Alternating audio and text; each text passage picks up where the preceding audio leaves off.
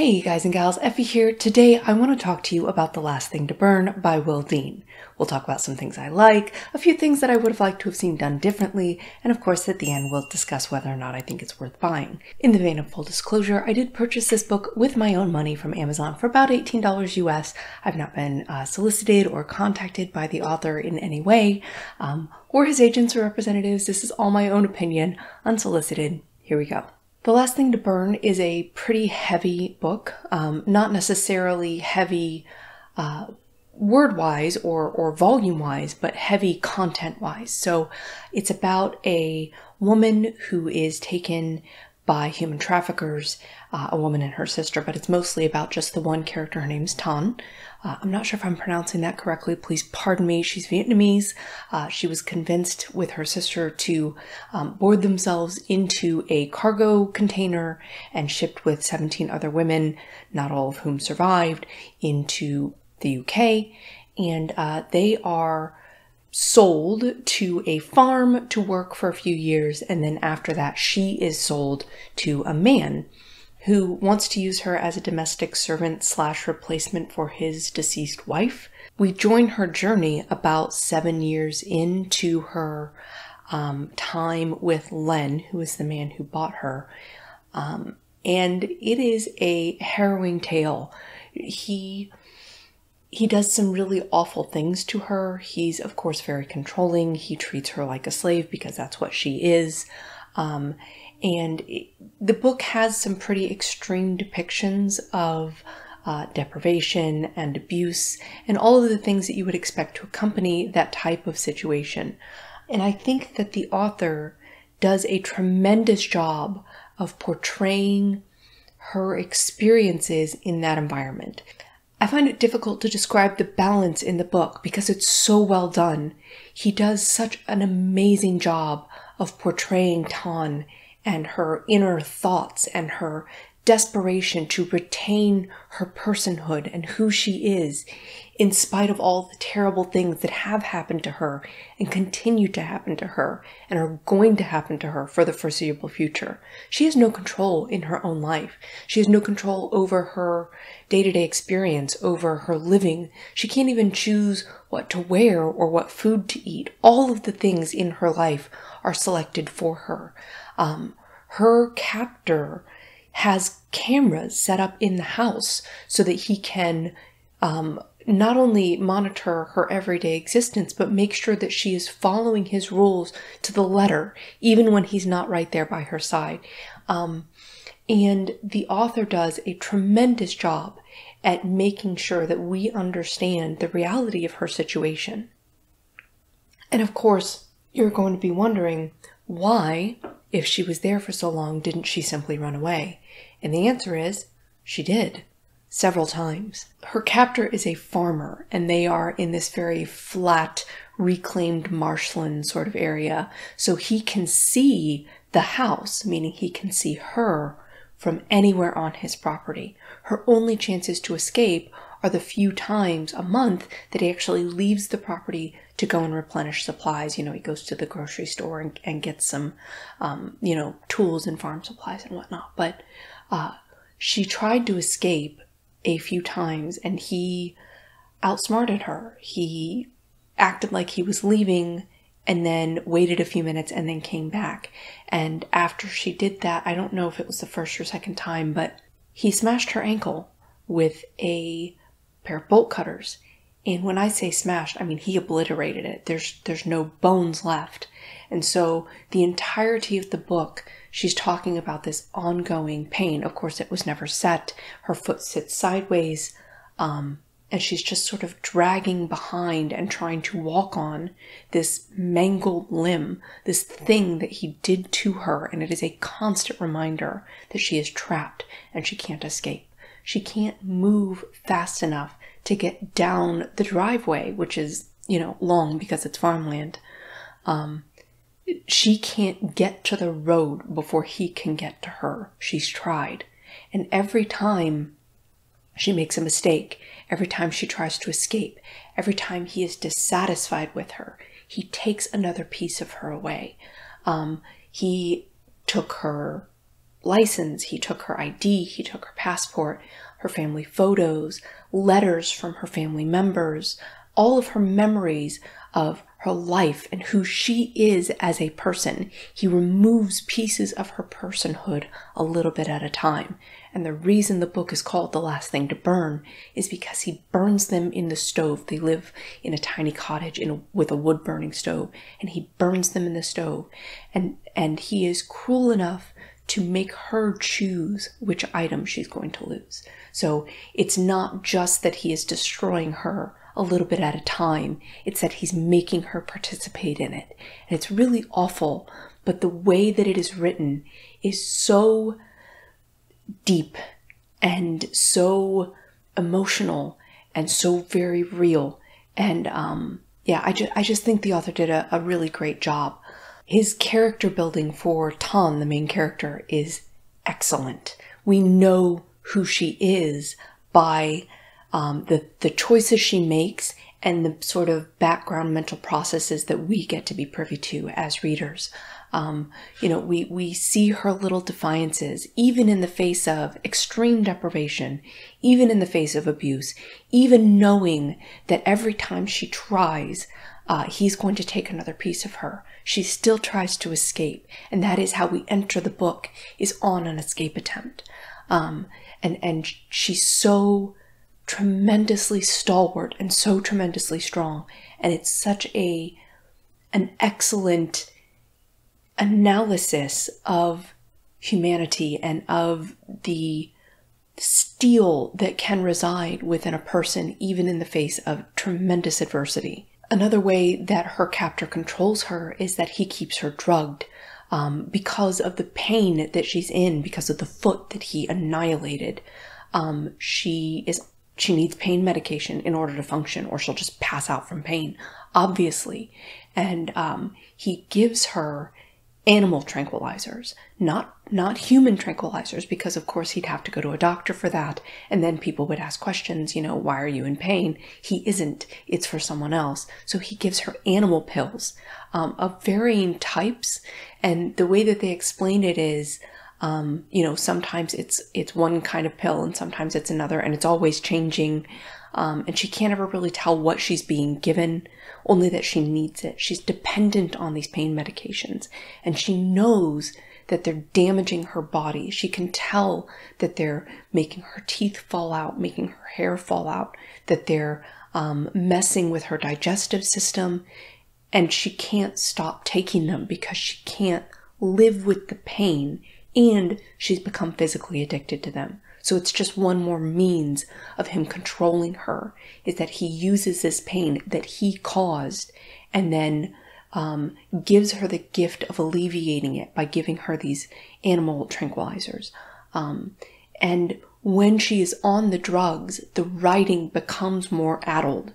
Her mental processes that we get to see become more erratic and more strange.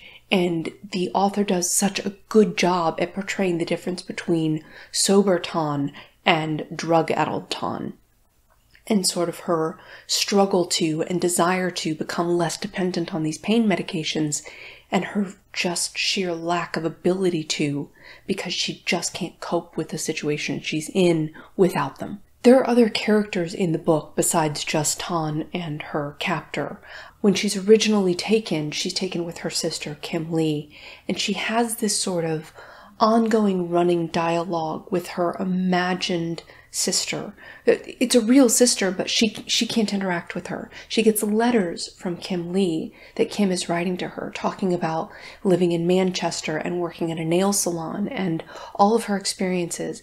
And Tan sort of bolsters herself and convinces herself that tolerating her existence is necessary in order to secure her sister's freedom. So Len, the captor, has convinced Tan that if she continues to behave herself, and if she doesn't break any of his rules, that eventually her sister, Kim Lee, will be allowed to work off the remainder of her debt, the debt that they acquired by moving there and being put up and their living expenses and that sort of thing. And so it's interesting to watch what she forces herself to put up with based on the promise that her sister will have a better life.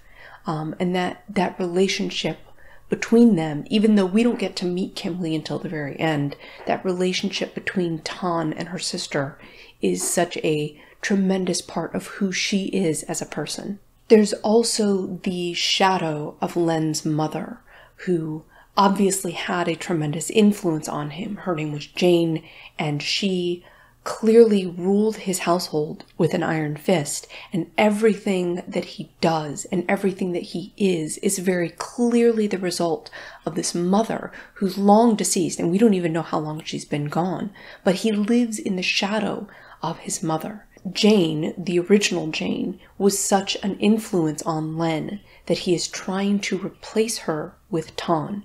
Tan's clothing is his mother's. The bed she sleeps in is his mother's. The way that she's forced to cook is the way his mother cooked. The way that she's meant to behave is the way that his mother behaved. And all of his understanding of womanhood and personhood is tied back to this mother that we never get to see, but is such an oppressive force within the household that she feels like she's there all the time. And I thought that that was really well done, that there was this character that was clearly a part of the story, but who had been deceased for who knows how long before the story even started.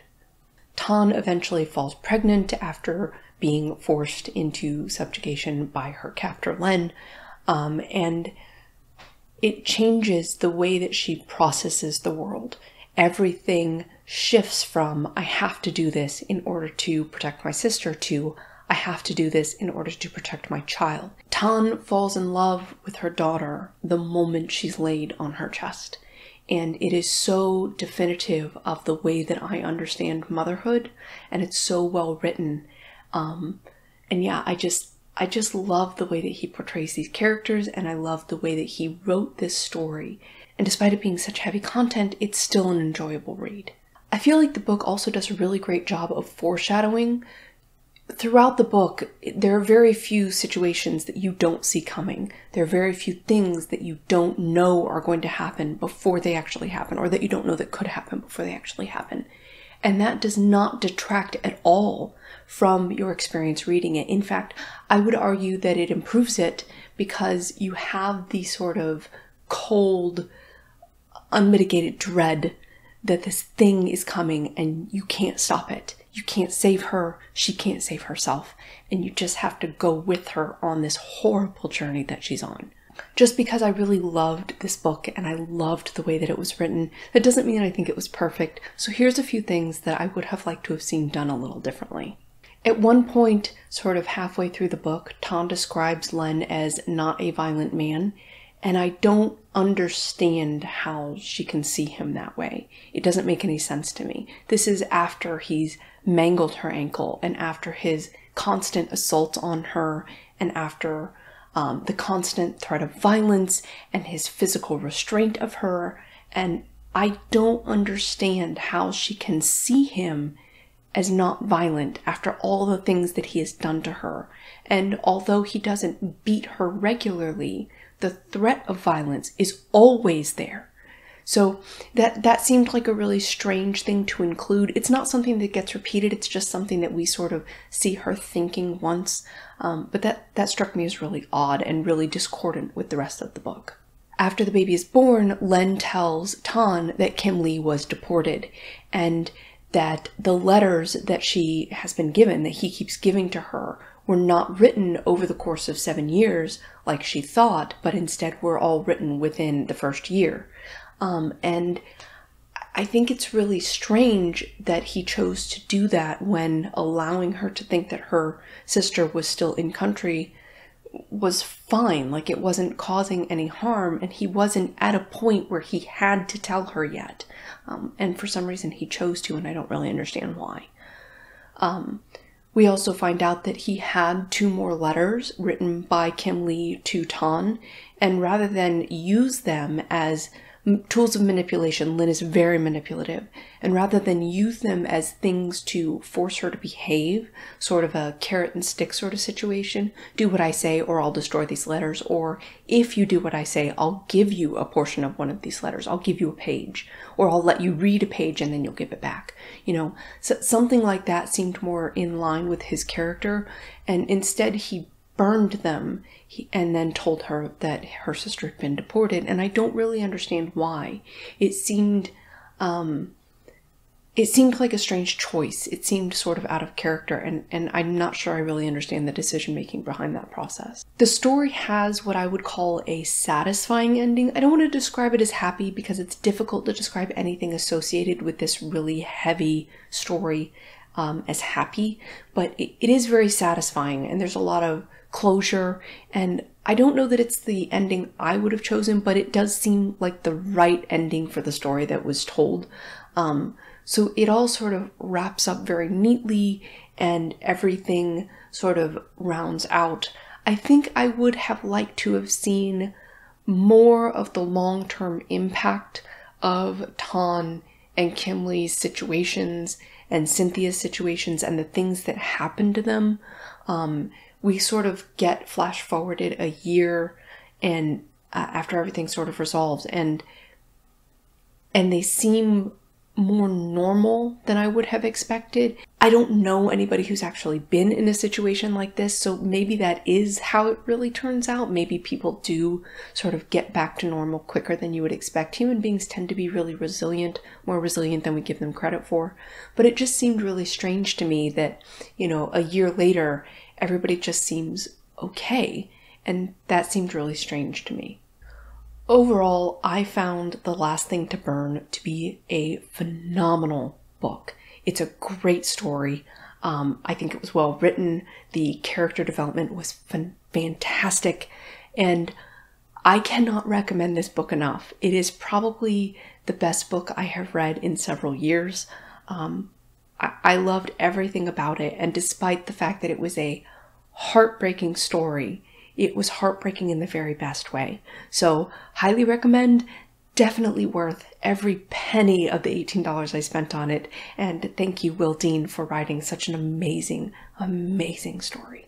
If you enjoyed this video, please hit the like button. And of course, if you like the way that I present information, hit the subscribe button and the notification bell down below. You can find all of my social media contacts in the description. And of course, if you want to keep up with me and the progress I'm making on my current novel, you can do that at effywritesbooks.com. Thank you so much for watching. Have an excellent day, and I'll see you next time.